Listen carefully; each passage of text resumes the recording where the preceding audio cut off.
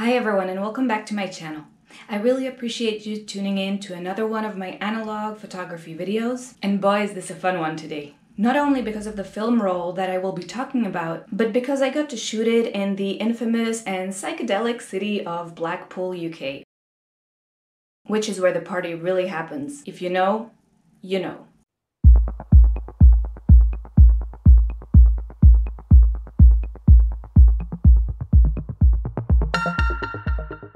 I've had the pleasure to spend some time in England with my friend Anthony from the Focal Matter channel, which I will link in the description below in case you're not subscribed to him yet. He makes great videos about film photography and I'm sure you're gonna enjoy his content.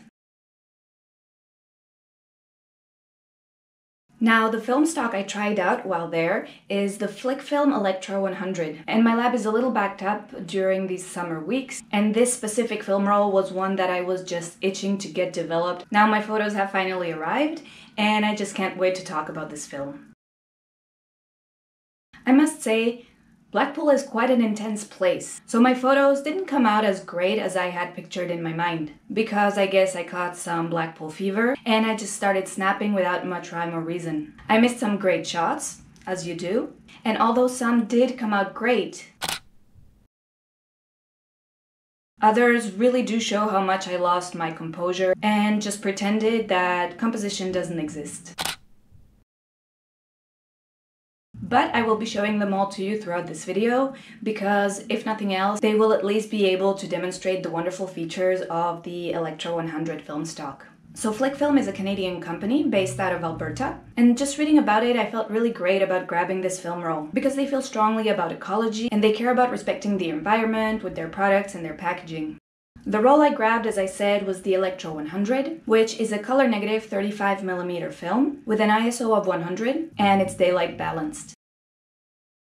I actually bought this roll when I was traveling to the Czech Republic, and I'm glad I did because it's quite hard to come across here in Paris. In preparation of shooting this roll, I actually emailed FlicFilm for some tips and some information about this film stock. So huge shout out to Dave from FlicFilm, who has kindly answered my email and given me some great information about this roll. So as Dave explains, ELEKTRA 100 is a respooled Kodak AEROCOLOR IV. It is an industrial-grade film used for mapping, and at one time was a surveillance film suitable for spied planes. It is a T-grain film, so it has a really fine grain. Of course, the colors are also very accurate, since it wouldn't be suitable for agricultural spying if the colors were off. Dave further says that the film loves full light, so feel free to shoot it in the middle of the day, but it is also UV sensitive, so it's also good for twilight shots. So with this information, I was glad that I chose this film for the Blackpool outing. Sure, our activities were probably the furthest thing from agricultural spying, but we got a glorious sunny day and just an overload of people and colors to really test the film's features. Plus, apparently, Anthony really thrives in Blackpool.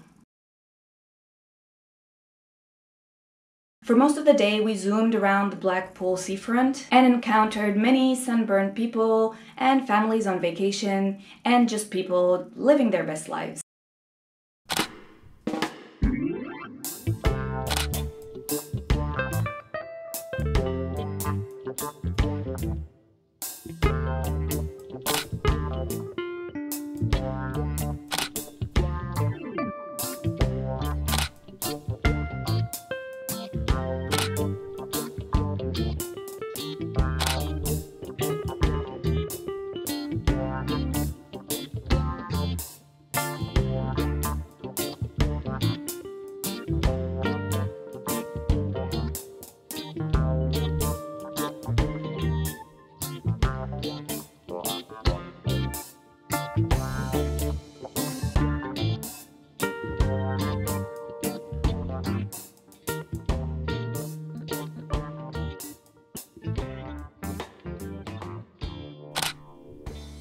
Personally, we didn't go on any rides because we were there for business, but we definitely did indulge in some of the vices Blackpool had to offer.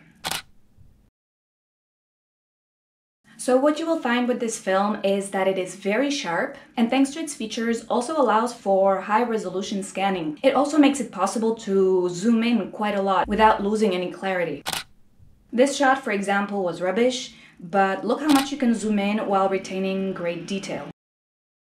It is a given that Kodak AEROCOLOR has a really good ability to reproduce the most minute details due to its original high altitude uses. This goes hand in hand with the really fine grain, which is still slightly present but really carries a lot of information within it. The film color rendition is absolutely top-notch. I noticed that in some cases it was slightly warm and sometimes leaned slightly towards magenta based on your lighting conditions in the moment, as you can notice in this photograph, for example. But in different photographs, the colors were completely on point. And you can get rid of your pinkish hues in editing afterwards. In some cases, I enjoyed the hues and so I just let them be. Like in this one where I just introduced myself into some stranger's family picture. The film has a very wide dynamic range and deals with contrasts really well. It also has a wide exposure latitude, which is backed up by its use in geological, pollution, archaeological, crop and forestry studies, traffic control, city planning, and remote sensing, as per the Kodak AEROCOLOR technical brochure. For all of these situations, the film really has to allow for a versatile and accurate image capture. So you really should be able to count on a very high performance with this film stock. Now, mind you, the film has an ISO of 100, so it is quite low, and I compensated for this with my shutter speed. But this led to some of my pictures coming out a little blurry. Like this one, or this one, which particularly pained me. Towards the end of the day, when the sun got a little lower and the fun got just a little too much for us to handle, we ventured more into the city center. Despite the lower light, the film performed exceptionally well. The colors were just as vibrant and the images were just as sharp. As you can see in this picture of an abandoned ice cream cone, which really accurately represented our energy levels at this point, the colors still pop and the image is still very clear. The Electra 100 is supposed to be very light sensitive, as aerial film should be, and it definitely delivers on this promise. In this shot, the sun was already starting to set, and you can still see the great colors and sharpness and contrasts. And it still handles the mixed light surprisingly well. At one point in the evening, we also came across this very characteristic building, which I definitely could have shot better,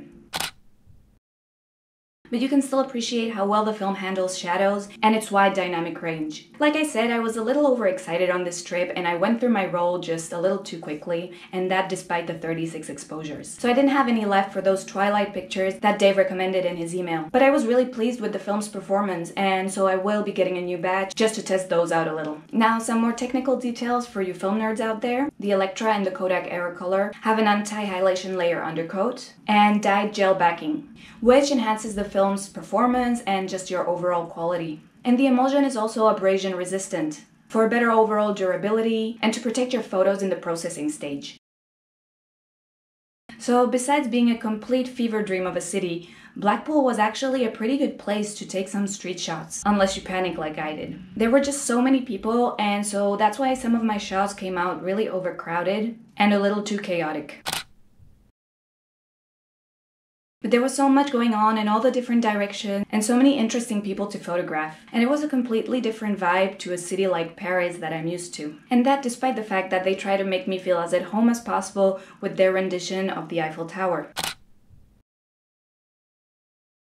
Still, I was a little out of my comfort zone in some situations and not quick enough to pull the trigger. So I keep remembering all of the pictures that I didn't take, most of which are for sure better than the pictures I did take. But it was really nice to switch things up a little bit. Maybe with some more time or a second time around, I would be able to isolate some photo opportunities a little better. But what counts is that I had a lot of fun, even though it was probably not as much fun as these ladies had.